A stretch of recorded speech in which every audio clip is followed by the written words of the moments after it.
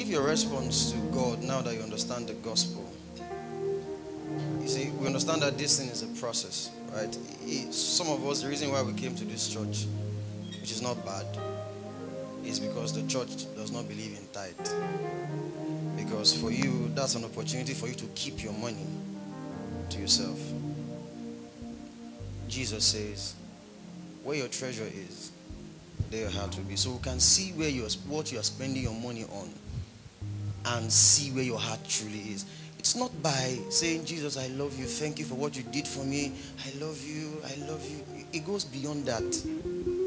One of the indicators of your love for God is what you spend your money on. The guys in the New Testament didn't give tithe. But did you read that they had a culture? They would sell their land and carry everything and drop in church.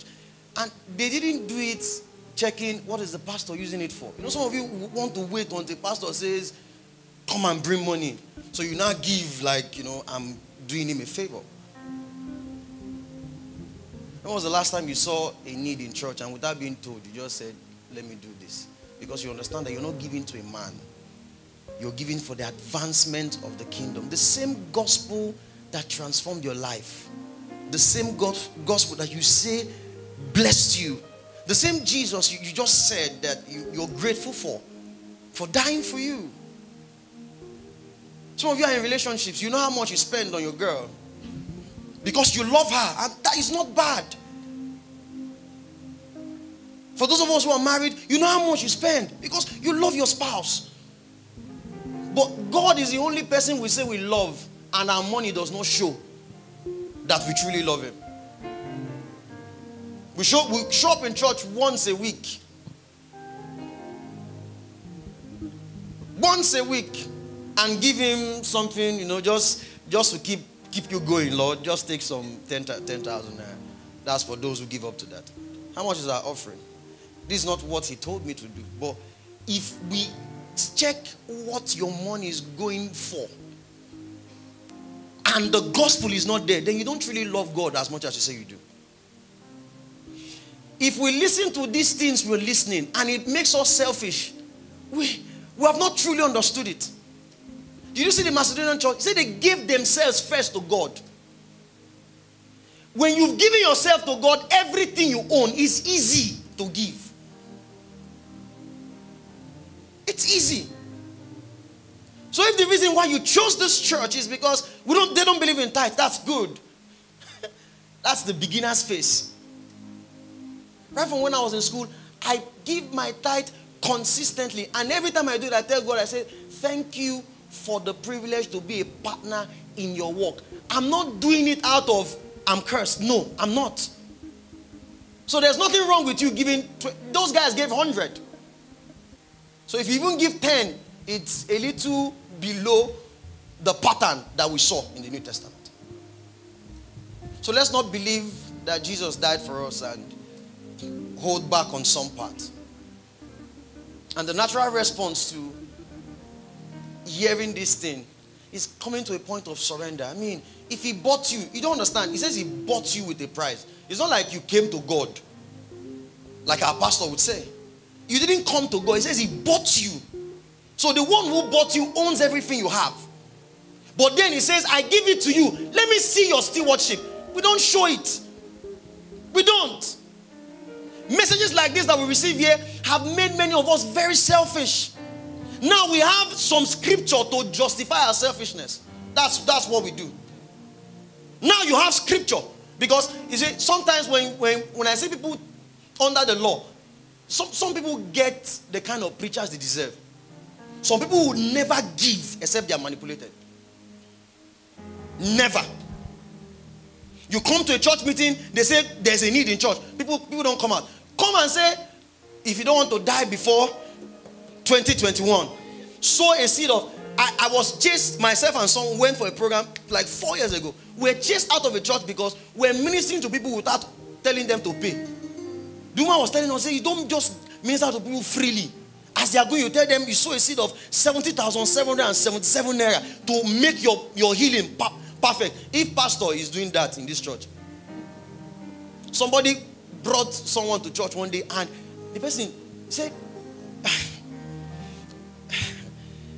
you know, members were giving because they were manipulated, and the man was like, so people come to church with money like this. He was shocked.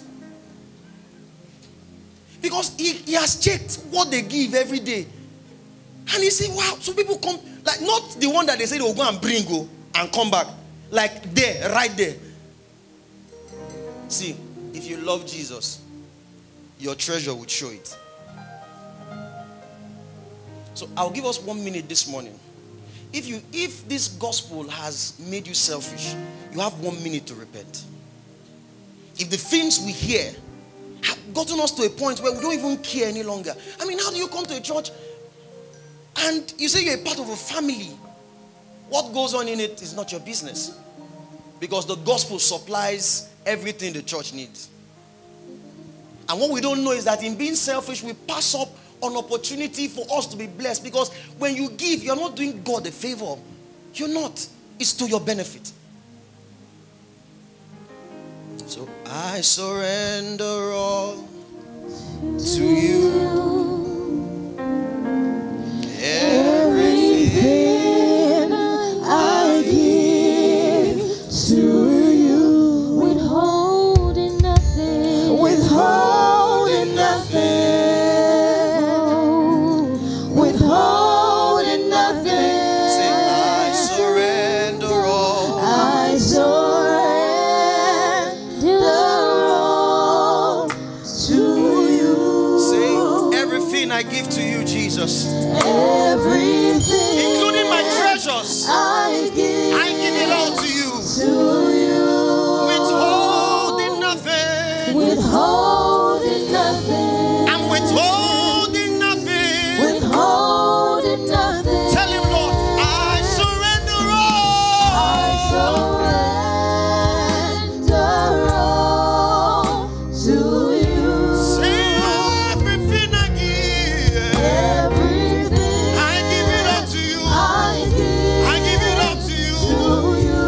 Withholding nothing. Withholding nothing. I'm withholding nothing. Withholding One more time. Say, Lord, I surrender all. I surrender all to you. Say, everything. Everything I give to you. Withholding nothing. Withholding nothing. Withholding nothing. Father, thank you. Help us to present our bodies to you, living sacrifices in view of your mercy. Because that's what the whole essence of presenting our bodies is about. Is when we think about your love, your grace, your mercy, our natural response is just to present ourselves to you. And thank you for the minds you're changing now. Thank you for the mindsets you're shifting. Thank you, Lord. We give you glory. Thank you for our pastor. Thank you for the gift that you have given us in him. Thank you for the words that you keep giving unto him. Every time we come, we can truly say we leave here changed. We leave here transformed. Thank you. We ask, Lord, that greater levels of insight. Greater levels of insight. We ask that you strengthen him on all sides. In the areas of his life where he needs encouragement, we ask that you encourage him. And also, we ask that you make us men that would carry his burden and not have him carry it alone. We give you glory, we give you praise, for in Jesus' mighty name we've prayed.